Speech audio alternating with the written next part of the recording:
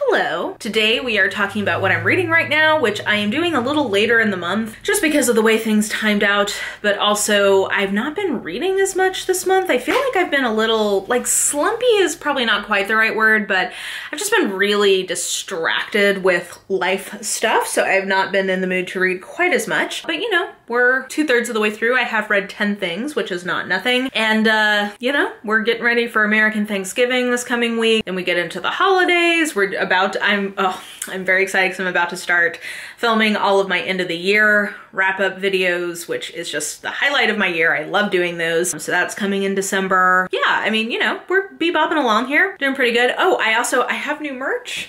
Oh, isn't this so cute? I wanted to put some new merch out before the end of the year. I'll put a picture up here, but it is Hastings and Marple, my cats, but like dressed like they're Agatha Christie characters, and I just think it's the cutest. I've ordered so much of it already because I love it. But yeah, so that's been fun too. I also have some other Books Like Woe merch, which is based on Penguin Clothbound Classics. It's like an homage to that. So if you're interested in that, check it out. But anyway, yeah, that's just like what is going on with me in my life. And so we'll get into some books that I can tell you about. We'll talk about what I've read, what I'm currently reading, and what I might read next. And I think a few of these I probably can't really talk about until the end of the month, but we'll cross that bridge when we get there. Okay, in terms of things that I'll talk about more at the end of the month, all of these are things that I think I give all of these, yeah, I gave all of these 4 stars. I really enjoyed all of these.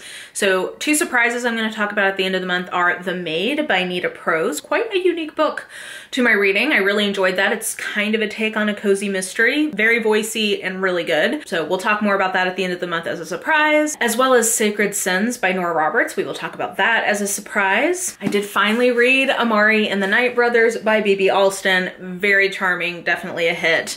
I'll talk more about that at the end of the month. And Where the Drowned Girls Go by Shauna McGuire.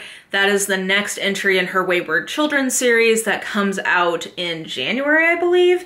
And I really like this one. I think it's taking the series in a good direction. So those are all things I'll talk more about at the end of the month. In terms of things I can talk about now, so I read 3 Regine Abel sci-fi romances that were really good, and I don't know, I've just been in the mood the last couple of years really for sci-fi romance. That has been sort of like my go-to comfort read, or sort of just, I need something fun, light, breezy during a busy work week. And so I read 3 from her. I read I Married a Birdman, I Married a Naga, which I think should have just been called I Married a Snake Man, but that's just my opinion, and Unfrozen. So I Married a Birdman and I Married a Naga are both in her I Married series that started with I Married a Lizard Man. And guys, I'm telling you, these books, like, don't sleep on them. They're really, I think, quite sweet. They're definitely playing into a campy trope and sort of like an erotic type overtone to the story, since, you know, it's these aliens who are not wholly humanoid, but they're very sweet because they're all marriage of convenience stories, and they inevitably have pretty plucky, smart heroines who are coming into this foreign alien culture, and in these like arranged marriages or marriages of convenience, that they're both just kind of trying to make it work. And the heroes are not like too alpha. These really read kind of like cross-cultural romances in a way that I think is really just, it feels very sort of like wholesome, considering that there's also like alien peens that are, you know, extruding from hidden pockets. I mean, like, it goes there, but then there's also this just sort of like sweetness to the story. So I will say, I think of the 3 in the series so far, I Married a Naga worked for me the least, just because I wasn't really sure that I bought the characters together. I like the characters individually, but I wasn't totally sold on their, you know, chemistry. But I think I Married a Lizard Man and I Married a Birdman are both really good. I gave both of those 4 stars. And actually, when I say I preferred I Married a Birdman or I Married a Lizard Man, maybe I might prefer I Married a Birdman now that I'm thinking about it. Basically in that one, there's a marriage of convenience because this human colony needs to have an alliance with the local population, who are all these bird-like aliens. They're trying to protect against this other native population that is trying to destroy the humans and like enslave them. So yeah, I thought that the action in that one was pretty good. I thought that the bad guy who was also interested in the heroine, I liked the journey that character took, so that was good. And then Unfrozen is basically these aliens that are kind of almost like golems, or it's kind of hard to explain. They're almost like clock work or mechanical golems, but they're aliens, and our heroine is being held in this spaceship where she's having like awful tests done on her.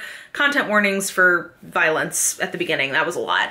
But basically the ship crash lands on this planet. She stumbles across this civilization where most of them are essentially going into like permanent hibernation because they need to get part of their heart or part of their like being back to be fully sentient and fully awake again. So the heroine has like this supernatural ability, which is why she was having these tests done on her, and she's gonna like help them do that. I don't think that this one, writing wise, is as strong, but there's still that sort of like very sweet element to the story. The wholesomeness to it is still there, and I did really like the characters together ultimately. So plot wise, I felt like this one dragged a little bit, but overall it was still pretty good. Sorry, card filled up and I don't totally remember where I was, but I think I had finished talking about Regine Abel and I was gonna move on. So next one I'm gonna talk about is Ninth House by Leigh Bardugo, and I'm only gonna mention that this has failed my 3 strikes and you're out rule, which is I have now tried 3 different times to read this.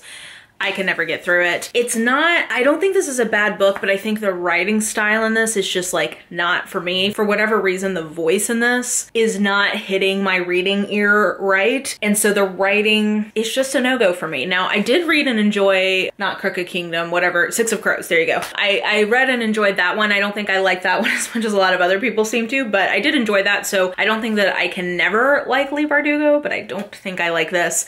I'm really bummed because I pre-ordered this brand new hardback and I'm just totally DNFing it, so I feel wasteful, but them's the breaks. It's part of the process of, you know, reading books. Sometimes you like them, sometimes you don't. So DNFing this, and I'm gonna unhaul it. Then what else did I read? Oh, I read Girls Weekend by C.M. Nacosta, who is the author of the infamous Morning Glory Milking Farm, which took the internet by storm, which took TikTok by storm this summer, that I very much enjoyed. I really like that one. I will say, I don't think this book is as successful as Morning Glory Milking Farm. The world is still very interesting, and I think it was an interesting project. Basically, it's taking the structure of kind of a chick lit type story where we're following 3 different heroines who are all fae of some kind. I think they're elves, like different types of elves. And they're going on this girls' weekend to this infamous nudist colony where there's a bunch of orc dudes who are just naked all the time. And they're essentially going there to get laid. And it's following each of these women as they are having different encounters. This one is definitely quite erotic in places. I think the problem with this is that when you have 3 different point of views and 3 different sort of storylines, you're inevitably setting yourself up to potentially not like all of those storylines. And I definitely had one that I vastly preferred over the other 2, one that I didn't much care for, and one that I was just sort of in the middle on. So the one that I enjoyed, which I think her name was L'Oreal, I actually quite liked that, and it reminded me quite a bit of the dynamic that we see in Morning Glory Milking Farm to some degree. So I really liked that one, but the others weren't as successful. But I kind of commend her, again, swinging for the fences. This was not like just another paranormal romance type book, like really had a high premise that didn't totally deliver for me, but was still pretty successful, all things considered. Like, I think it's still worth reading. I just liked some parts of it better than others. And then, ooh, what else? Oh, okay, I read Reckless Girls by Rachel Hawkins, I think is the author.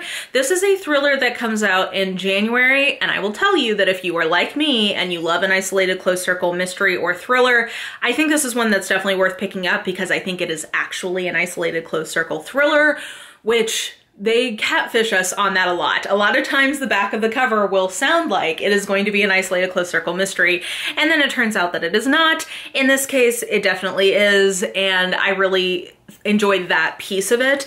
Now, this was an interesting, and we'll talk more about this with The Maid at the end of the month with that as a surprise. I could have put Reckless Girls as another surprise because it did make me think about the fact that I am pretty forgiving of a mystery or a thriller that has an ending that I personally don't love, as long as I feel like it's well executed. And particularly in Reckless Girls, I don't know what happened in this book, but I feel like at about the 66, 75-ish% mark, the writing itself took a downturn. I don't know why that would be, but it did I don't know, maybe other people who read this or in the future when you do read this, let me know if you agree. I didn't really see any other reviews that mentioned this. I think I saw one other one who also felt this way because I was like, is just me? I don't know, but I felt like the writing itself took a turn at the end, and actually the kind of substance of the ending I was mostly okay with. Oh, I should tell you what this one is even about. Basically, the setup for this is that there's a guy and a girl who are kind of stuck in Hawaii because their like big yacht thing got a big hole in it and they need to make money so that they can fix it and keep going on their round the world cruise. She is not well off. He is very well off. That's how he has this boat. He's sort of like a little rich boy who's sort of like playing poor kind of a thing. There's a lot of commentary about class and wealth in this that I actually thought was pretty darn successful. But anyway, they get a commission, or they get like hired to take these two women to this remote island where there's other people. There's like 3 other people staying on this island for ambiguous reasons. This island has sort of a notorious reputation to it. And then they're all there together, and, you know, spookiness, mysteriousness, murderousness ensues. So the actual substance of the ending wasn't necessarily exactly where I would have wanted it to go, but I was okay with it. But the execution of it, I just didn't feel like was as well done. 2/3 to 75-ish% thought were pretty well done, but then it just took a dive. I don't know why that is, and maybe that's just me, I don't know. But I do still think if you like that trope, it's definitely worth seeking this one out, because I do think that it actually delivers on the promise of the premise. I will say also thematically, the very last like epilogue to it, I did not like, because I think it took the themes in a direction that I did not appreciate, enjoy, or think added to the book.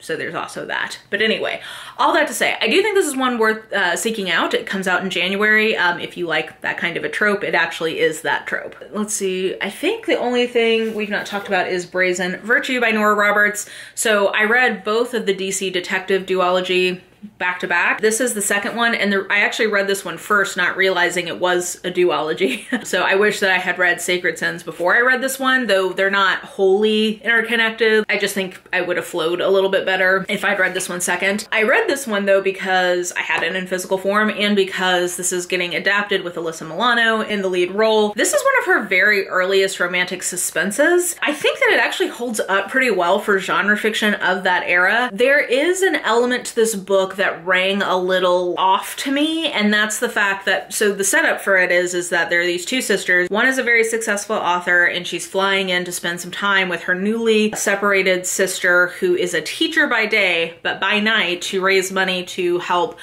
with like some of her legal costs to try to get her kid back. She is a phone sex operator, so she's a kind of sex worker. Nora Roberts has a lot of themes in her books around like bad mothers, and the sister, who is a phone sex worker, falls into that bucket. But I think the fact that it is combined with her being a sex worker leads to some uncomfortable moments that I just don't think have aged very well 35 years later. God, yeah, almost 35 years later. I don't know. It's a serial killer thriller where somebody is killing the women who work at this phone sex place. And I do actually think for the time she does a pretty good job of showing these women as true people. Just because they're sex workers doesn't mean they deserve to be killed. And she shows a lot of like kind of complex motivation as to why they may be seeking that kind of work. But anyway, so I think for the time it's actually not bad, but I think when combined with some of her themes about bad mothers, it just rings a little off to me.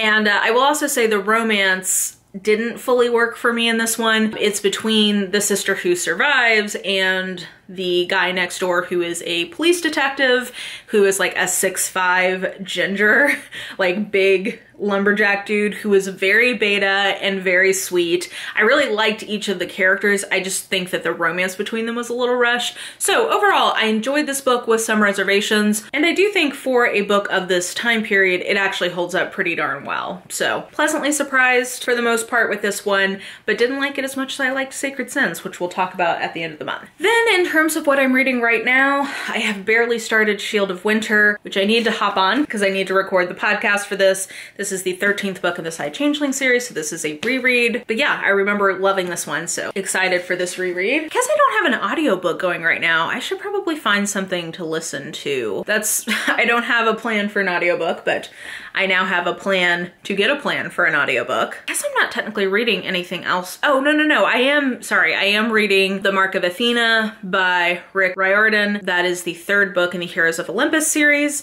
and I'm about 10%, I think, of the way through that one, and then I got distracted, so I didn't come back to it, but I am reading that. We left the Son of Neptune in a really interesting place that the Mark of Athena picks right back up on, and there's a lot happening, so I'm excited to tuck in with that one when I get a chance to really focus. And then in terms of what I might read next, so I do have a few arcs that I want to get to that come out in January. So I have Seasonal Work by Laura Lippman. This is a collection of literary mystery short stories from Laura Lippman. Been wanting to try her, so I'm excited to get to this. A Flicker in the Dark by Stacey Willingham is a thriller that is coming out in January, and I believe it's a Secrets from the Past kind of story where there was either missing girls or girls who were killed in the 70s in this little Louisiana parish. The heroine grew up when that was happening, and she's like back in the town to find out what happened. This one interested me because apparently it's a debut and it was optioned by Emma Stone for production, so that tells me that probably there's something somewhat special or interesting about this particular one. We'll see. The Perfect Escape by, I think her name is Leah Conan, sounds like a potential isolated close circle thriller where some friends are on vacation and then like murderousness happens, so stay tuned. I'll let you know if it's actually an isolated close circle thriller. And then I also have an arc of the reissued romantic suspense from Stacey Abrams when she was writing under the pen name Selena Montgomery, and that is called Never Tell. They're reissuing that, like there's a new edition of it coming out at the end of January. I'm interested to see what that one is like.